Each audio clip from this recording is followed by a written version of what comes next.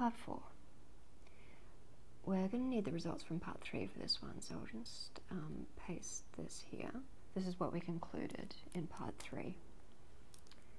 And just to get an intuitive idea of what's going on here, this is this bit, except with n replaced with n minus 1. So this is like the previous one of that. And so it's saying that each one of these is the negative of the previous one. So that makes sense that it would be something like minus 1 to the n. Just to make the writing out of this simpler, I'm going to define this function to be this thing, just so I don't have to write that out a billion times. And you could say something like, from part 3, f of n equals negative f of n minus 1. So I'm just restating that with my new notation that I've defined there.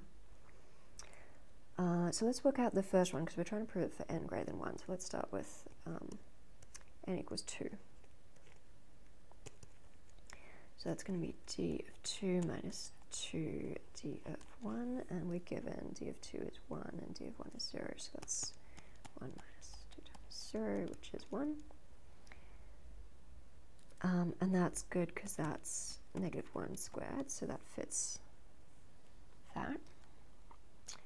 And then let's work out f of 3. So by the little rule that I've written here, that's going to equal negative f of 2, so negative 1, which is negative 1 cubed. So that's great. And now this is a 1 mark question, so you don't have to go into a huge amount of detail with this. You can just sort of, I might do one more. F of 4 equals negative f of 3. And then you can just sort of say dot dot dot f of n, that's minus 1 to the n. You could also make a proper proof with like induction if you wanted, but since it's just a 1 mark question, that's fine. Part 5. Again, we're going to need the results from the previous question, so I'll just paste that there. So that's what we concluded in part 4. And that's going to be really useful for this question, because if I rearrange that, I'm just going to move that over the other side. And we get this nice formula for d of n in terms of the previous one. So that's really useful for induction. But let's start with n equals 1. So we have to show that that's true first for n equals 1. So let's work out that r equals 0 to 1, negative 1 to the r on r factorial. 1 factorial is just 1.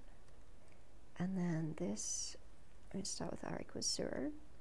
So negative 1 to the 0, that's 1.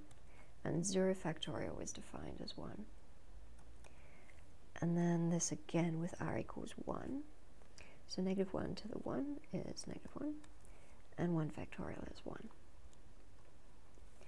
So that's 1, and that's negative 1, so 1 plus negative 1, which is 0. So that's good, because that's what it said d of 1 was in the previous, in part 4, it said that. Okay, so now we want to assume that it's true for n equals k. So if d of k equals k factorial, 0 to k, negative 1 r factorial, then, and we want to show that it's true for k plus 1. And here's where that formula comes in. So I'm just going to use that with replacing the n with k plus 1.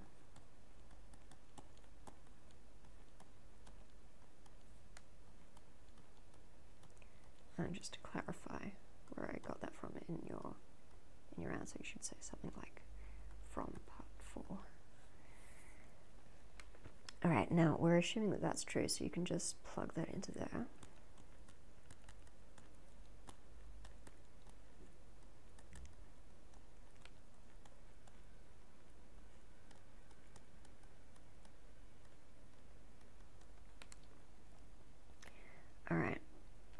Now, in the back of your mind, what you want to have here is a sort of picture of where we're going.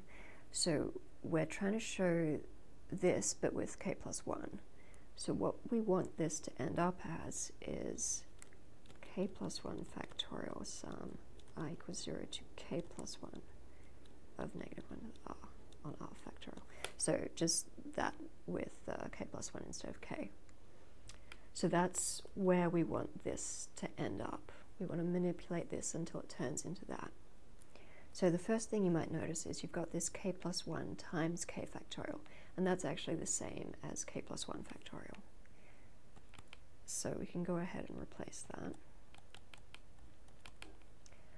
And also what we want to have is like k plus 1 factorial times one thing. What we have here is k plus 1 factorial times that, and then plus this other thing. So we want to sort of bring that into the k plus 1 factorial bit, if that makes any sense. So what I want to do, have this,